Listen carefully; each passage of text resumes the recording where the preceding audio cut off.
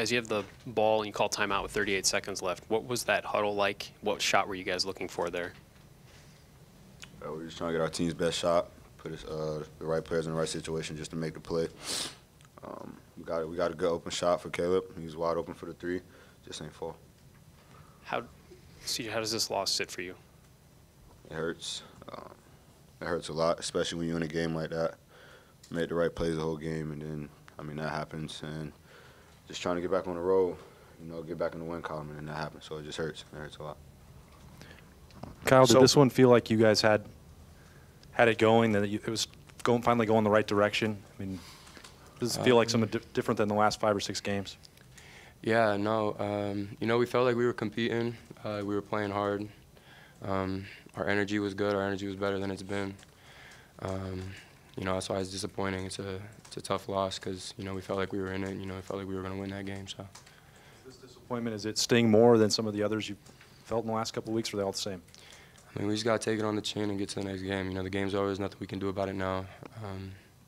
Play Northwestern on Sunday, so we got to get back to prepping for them.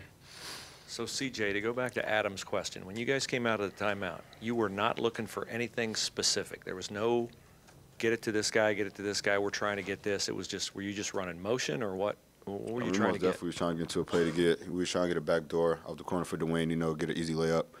They took away the back door. Then Dwayne got the ball. He drove baseline.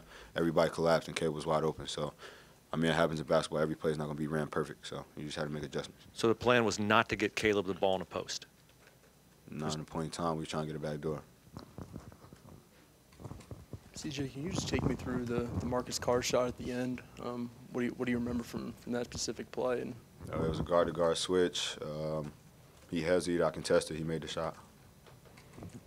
I think it's been about a month right now, and it just feels like you guys just really can't really get out of this. I just wonder, does it feel sudden right now that even a month ago or so, it just felt like you guys had something rolling? We most definitely did. We just got to figure it out. I mean, that's the only thing that I can pretty much say. We did have a roll in those first 10, 11 games, and we just somewhat hit a slump, so we just got to get out of it. Coach Holtman has been talking about he didn't know if the team toughness is where it needs to be. Did you guys take that? Have you taken that to heart? Do you think it was better tonight? Do you feel like you played tough enough? Yeah, you got to take things like that personal, especially somebody like, I wouldn't say try your manhood, but, just on that, trying to emphasize that. So we took that on the chin as a team, to try to do that this game, which I felt like we did for 39 minutes of the game. It just came down to that shot. So.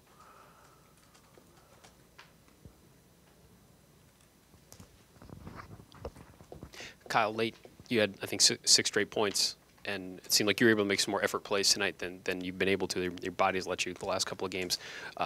What were you feeling those last couple of minutes as some of those were going in and you guys took the lead there late? I was just getting lost in the game. My motor definitely felt a little bit better tonight. I think it's improving, but, it's just, getting lost in the game with your teammates and making the right plays. You guys had 15 free throws in the first half. I think you only had 3 in the second half. Did they do something different that kept you guys from getting to the line, or did you guys not attack as aggressively as you did in the first? I wouldn't say they did anything differently. We just didn't get to the line as much, didn't get the same calls. We just didn't put enough pressure on the rim as we did in the first half.